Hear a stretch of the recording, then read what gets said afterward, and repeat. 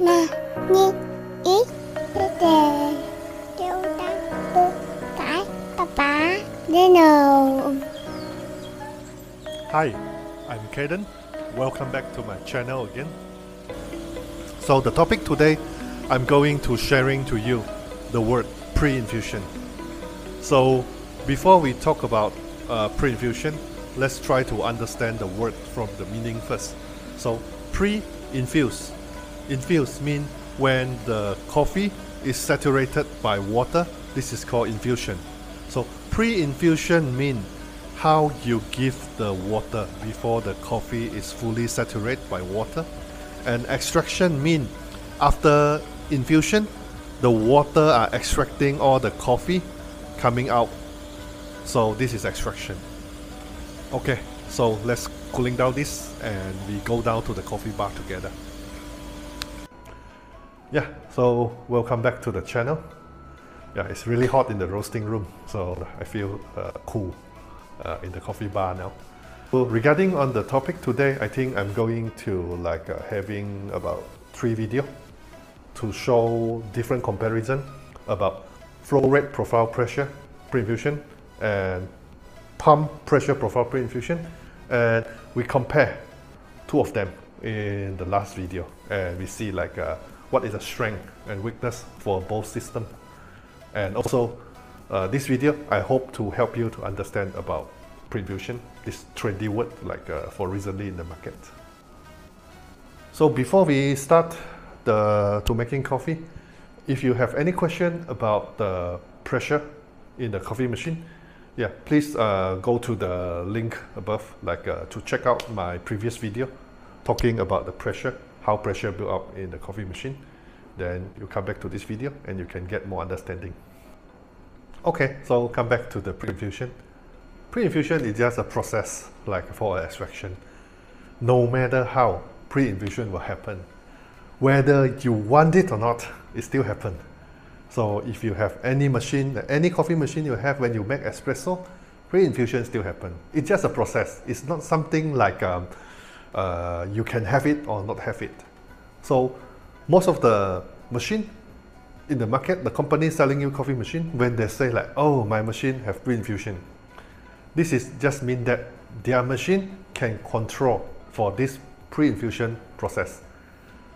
Don't get it wrong. So pre-infusion is no matter how it will happen. I'm talking about this just now upstairs. So it's just about the process, how you give water before the coffee saturate.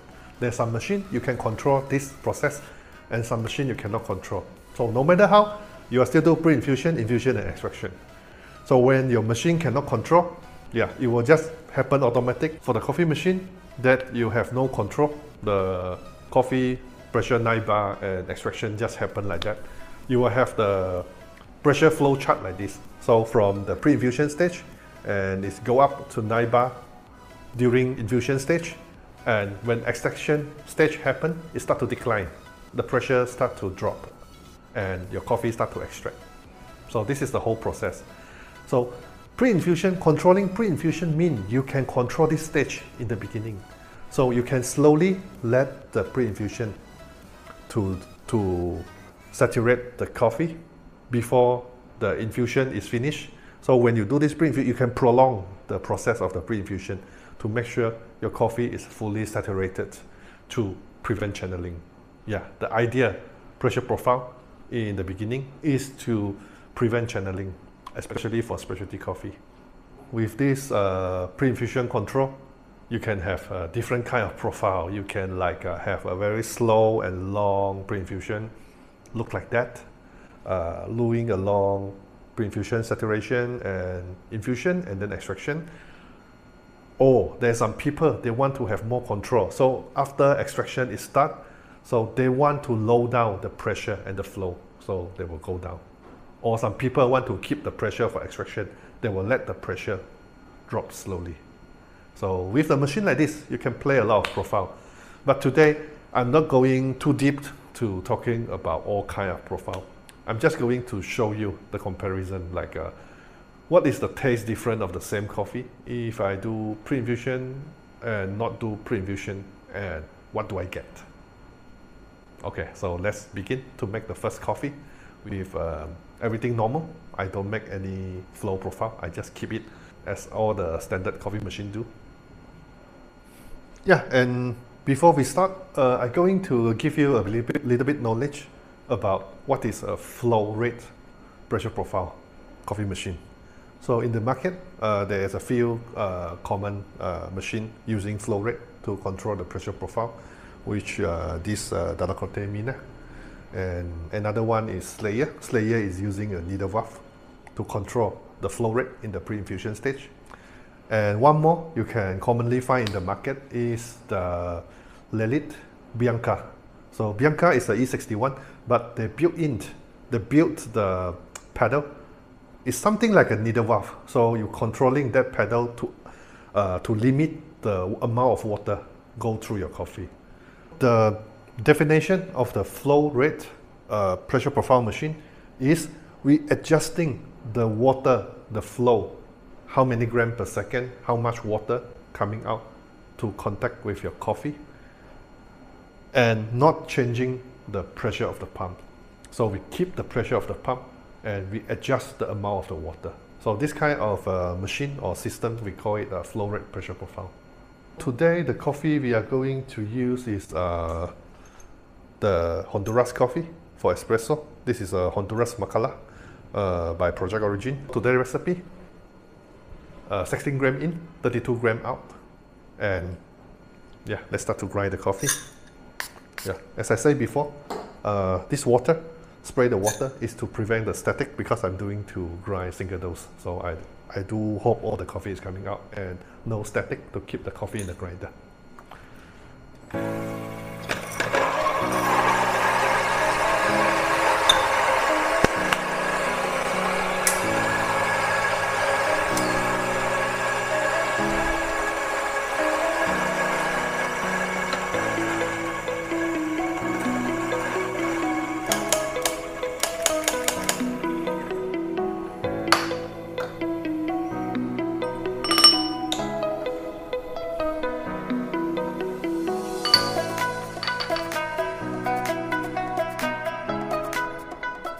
Yeah, so you can use these tools to help you a little bit on the distribution to get it, make it more even, and also help you to break some clumps.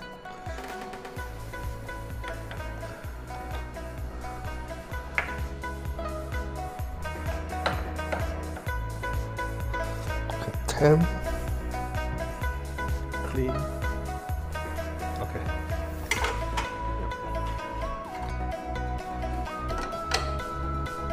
Start. Yep, so you can see the first drop of coffee is come out about 4 to 5 seconds, mean the pressure is go up to 9 bar really quick. So this is without control of pre-infusion. Yeah.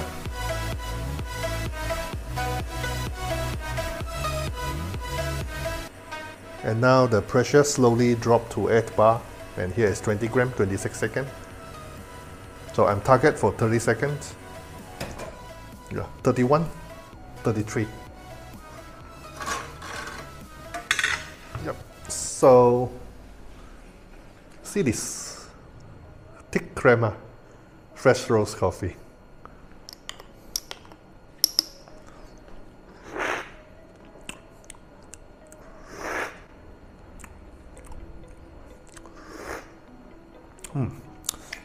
Really bright acidity. Orange pomelo. Yeah, a little bit like an orange peel in the end. Yeah, this Honduras coffee, I realized like it's better after we stock the green bean like for a while. When we buy this green bean when it's really fresh, it's really grassy. But now I did not taste any grassiness from this Honduras. Now it's really pleasant, enjoyable coffee. Yeah, it's really nice. So following after the orange peel finish, and following by the caramel, a little bit nutty and caramel. Yeah. Okay, so let's make the second shot. So second shot, I will control. I will base on the real-time pressure here, the live pressure on extraction, to see how much a pre-infusion mean low flow rate, low flow water flow rate I want to give to pre-infuse the coffee before the infusion finish.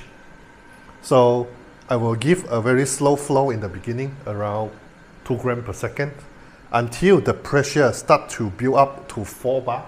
Then I will push the flow rate, go back to normal, about 7-8 grams per second to do the extraction. And then let the pressure slowly decline. And let's see what is the difference if we control the pre-infusion stage.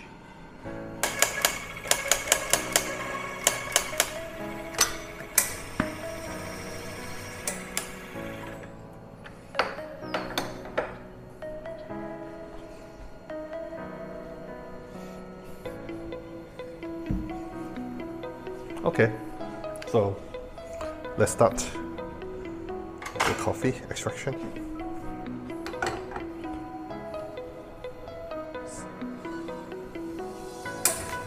Yep, so we start the pre-infusion. So now pressure slowly build up until 4 bar. I push, yeah, to 7-8 grams per second. And now from 8.5, 9 bar, they drop to 8 bar. Now almost 8.5, and we are almost get our target. Okay, it's a little bit faster. 29 seconds, 32 grams of coffee.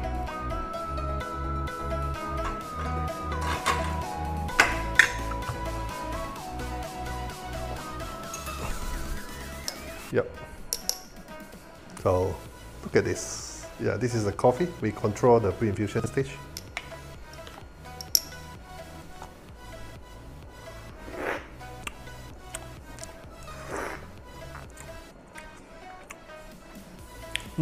The acidity is still bright, but now the difference of these two coffee from the first one and this one we control for the pre-infusion, I taste is noticeable higher sweetness than the first one without doing the control the pre-infusion. So this one you get the citrus like orange lemon flavor is clearer, more clearer than the first one. And don't get me wrong, I don't say the first coffee is not good.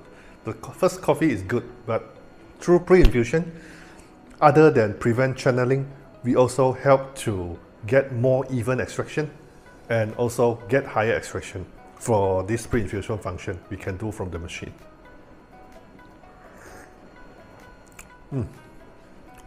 The next coffee, I'm going to show you like how if we overdo the pre-infusion, we do with the low flow rate for very long, and yeah, let's see what happened and how the coffee tastes like.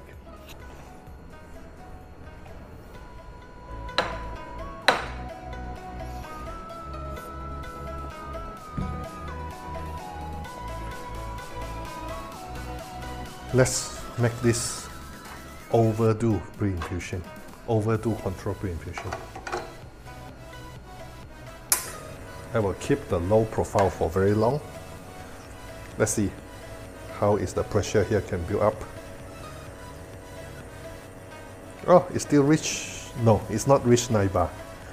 Mean, yeah, the water already saturate, and now we increase. We try to increase. Yeah, it cannot go up to 9 bar. Okay.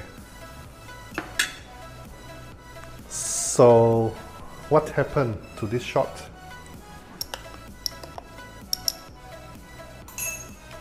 What happened just now is I keep a very long, low flow rate to do the pre-infusion until the infusion is finished, extraction is start, then I start to push the flow rate go higher to push the pressure.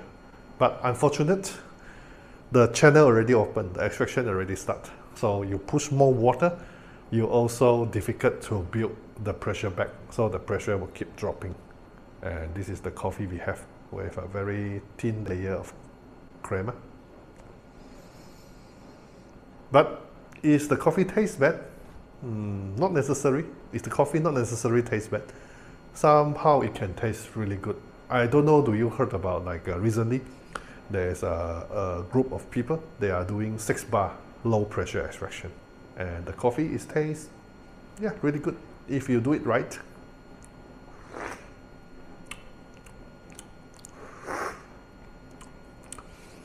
This coffee, the body is lighter than previous 2 coffee, and but there's something is better than that 2 coffee. The body is really clean.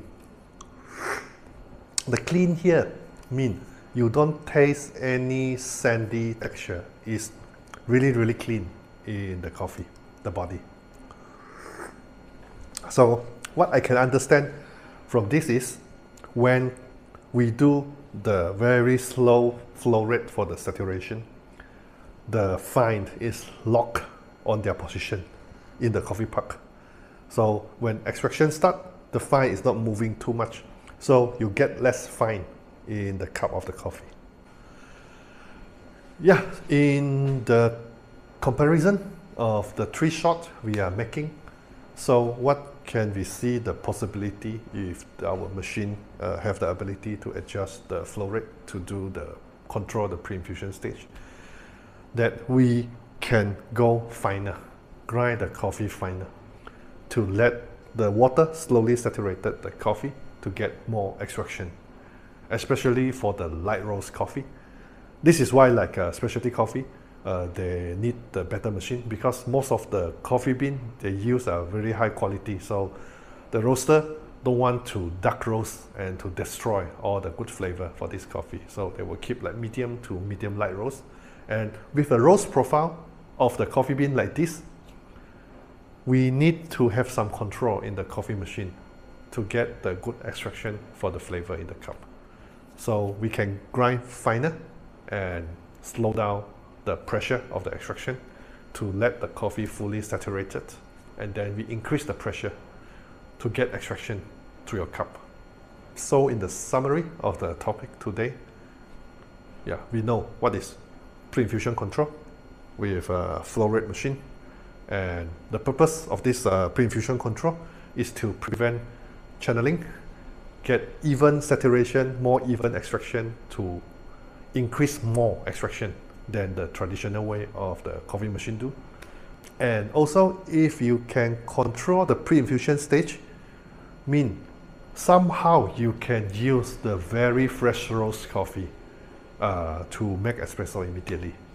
Because when you prolong this pre-infusion stage, you allow the coffee, the CO2 to degas, and you still can get quite decent coffee.